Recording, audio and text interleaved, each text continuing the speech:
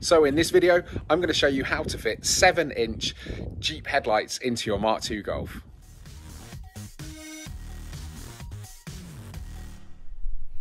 Now there's two types of people out there. There's the people who believe that Mark IIs should be left absolutely standard, or maybe fit a set of BBS RS wheels because they were an option when they were new. And there are people who are wrong. That's what they believe anyway. I'm a firm believer it's your car. Do what you want and do what makes you happy with it. So guys, look, go crazy. Today we're going to modify it. We're going to do a bit of a Marmite mod. We're going to fit some 7-inch Jeep headlights to a Mark II Golf. Now, as we know, Mark II Golf headlights are terrible. You can try and upgrade the bulbs for something a bit better, or you can put new bulbs in, and you can also go for a headlight wiring loom upgrade kit to increase the voltage to your lights. That's the sensible option, but we're going to go a little bit further. We're going to fit some brand new Jeep projector lights. Now these are a bit of a Marmite mod because they do stand out a bit. Now I have seen that you can get some silver and clear ones which look a lot more discreet, so I might give those a go on my race car next time round. But these are the ones we've got today, and we're going to have a look at getting them fitted. Now, if I was at the workshop, I'd have a whole host of tools with me to do this job, but I'm not, I'm at home. So let's see what we're going to use to get this job done. So we've got a rather dismal selection of tools. We've got an IKEA tool set, okay. We've got a Stanley knife, a random screwdriver, the world's worst budget drill from B&Q, some drill bits. Of course, we've got a Dremel. I think we're going to need that, and we've also got the headlight hole mounts, and we've got the headlights in here as well. Now we've also got a spare grille and front panel, because who doesn't have one of those at home? Now we've got some of these headlight mounting rings. These are designed to fit these 7-inch lights into a Jeep or a Landrover. Now, as you can see here, they're quite a sturdy bit of kit. They weren't a huge amount of money on eBay and readily available. What you will notice is they've got the screws here that let you sort of wind it in to give you headlight adjustment. So that's really important, because we're kind of fitting these into something they weren't designed to go into. And of course, if you've lowered your car, whatever reason, headlight adjustment is important. So we're fitting these so we've got some adjustment to make sure the lights work correctly. Next up, we've got the lights. So we've got 7-inch Jeep Landrover headlights. We've got a halo projector, halo ring around the outside for indicators and DRLs, and then we've got a host of side lights, main beams, dip beams. Now on the back, they already come with H4 fitting, so that's good. They'll go straight into your Mark II headlight plugs or loom adapters, whichever you choose to use. Now we've got these two connectors here for your DRL and your indicators, so we can get those fitted up as well. So what you will notice is actually there's plenty of room for that headlight to fit, so that in itself isn't a problem. So we've just got to get that mounted to the front panel. Now as you can see, the mounting ring actually fits quite nicely in the headlight aperture of the grille, so we might have to cut some bits off, we might not. Let's see how we get on. Now, so we're going to fit this mounting ring to the front panel. Now, to line it up, you need to make sure this little tab is pointing down. Really important. If that isn't straight down, your headlights are going to be wonky. Now, it catches on the Mark II front panel on these 3 headlight adjusters. So you need to trim the front panel back in these 3 places to get it to fit. Now I've got a really high-tech solution for this. What I'm going to do is I'm going to use a permanent marker, and I'm just going to draw around it so I can see the bits I actually need to trim off. Now there's one at the top and one either side where these tricky headlight adjusters are, and once I've trimmed that back, it should fit nicely. Now I guess there's nothing left to do than cut some big holes in this front panel.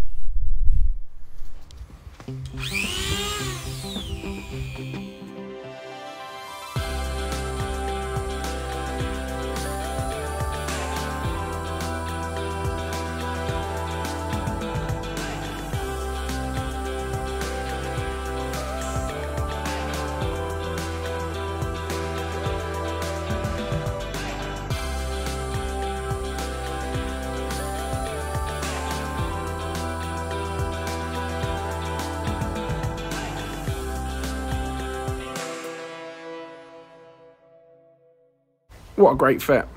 So still a little bit of room for adjustment, so we can give it a wiggle while it's in there and we get it lined up with the grill. But for a first attempt, I'm quite happy with that. Now again, because everything comes back to the grill being the center, the front of the car, however you want to look at it, these really need to line up with the headlight holes in the grill. So to make sure we've got it level, I'm going by these. So just double checking before I fit everything securely that it all lines up and that it's ready to go. Now you can see here that this clip that normally holds the headlight into the grill is actually catching, so I'm going to need to trim that off. Now to do that, I'm going to just get my Dremel and I'm just going to buzz it off. And we can see that that's taken that off nice and cleanly, so that shouldn't be getting in our way anymore. So let's line that up again. And yep, that looks absolutely perfect. So really happy with how that sits. So we can go ahead and get that mounted. We're going to drill it, screw it, but before we do that, we need to mark it off so that when I take the grill off, we know exactly where these need to be drilled.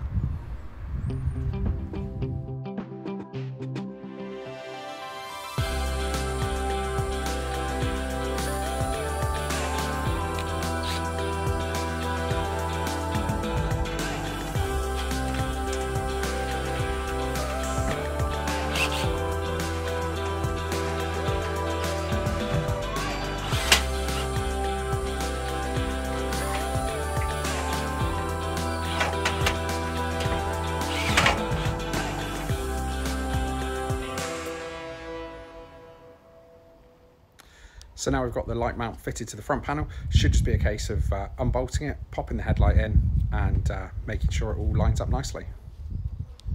Now when fitting the headlight, you'll see that you've got this little E mark here. Now that actually goes upside down at the bottom of the light.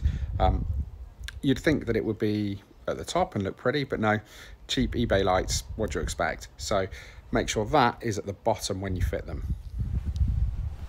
Now with that mounted in the ring, we're just going to put the grill back on just to make sure that that fits nicely.